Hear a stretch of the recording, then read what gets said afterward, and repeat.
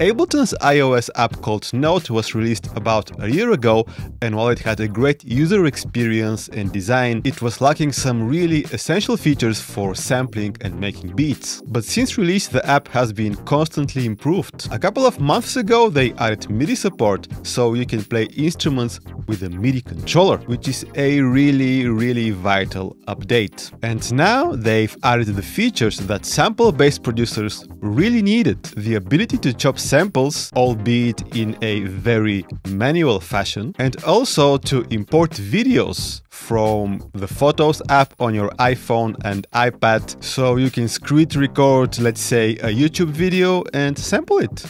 Pretty neat.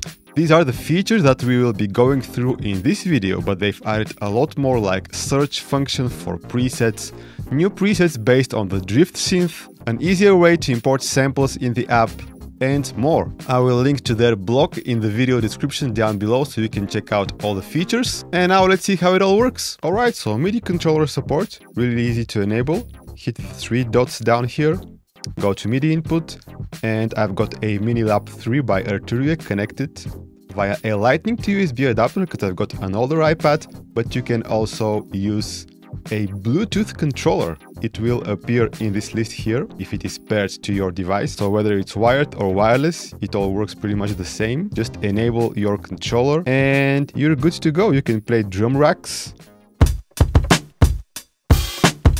or instruments or whatever. So let's get to sampling now. I've got some drum beats going, so I want to add a sample from a video that I've recorded from YouTube. Hit the plus sign to create a new track. I just need to go back to my core library and switch to an empty drum rack. Hit done. And now I'm in the sample tab. I hit load. If I go to my user library, import it, I should see my sample. Now I don't see it now because first, to import a video, you will first need to go to your Photos app. Here's my video.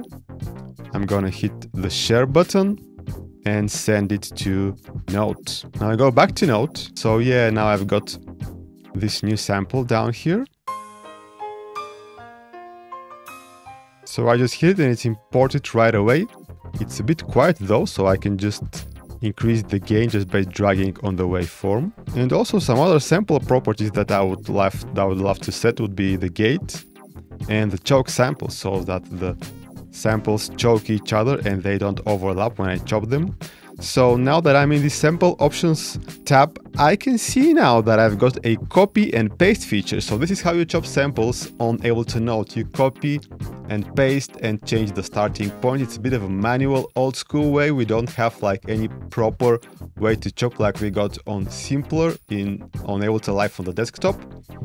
Hopefully they will implement this as well, but this is pretty usable, so let's chop this. One thing that we need to note is that the way you set the starting point here is just by zooming in, and the portion that's visible on the screen, this is basically what is going to be played. So there is no separate start and end point parameters. This is just what you see on the screen.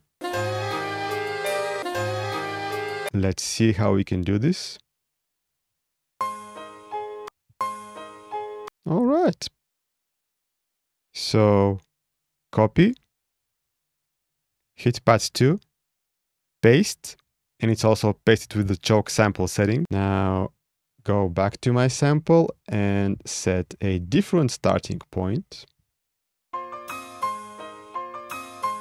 So you do it as many times as you need to get all your chops properly set.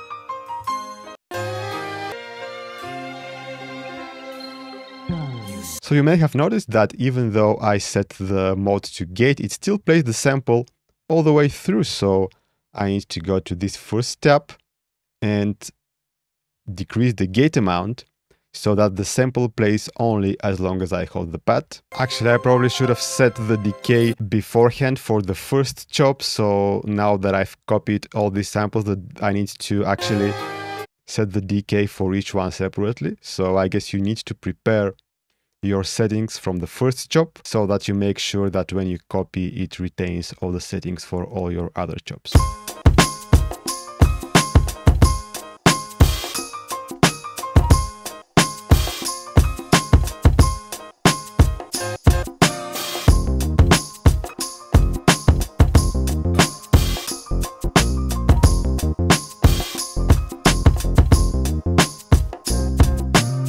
So yeah, overall this app is getting better and better.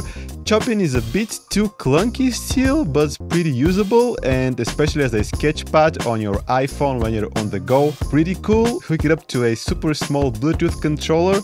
I think you've got an amazing, really portable rig with projects that you can transfer directly to Ableton using the Ableton cloud and retain all your devices and MIDI information, unlike some other apps that are not made by Ableton. So pretty good overall. Let me know what you think down in the comments. Give the video a thumbs up if you enjoyed it. Check out my sample packs and my Ableton Live packs from the link down in the video description. It's a great way to support the channel and get some great sounds and effects. Thank you so much for watching, everyone.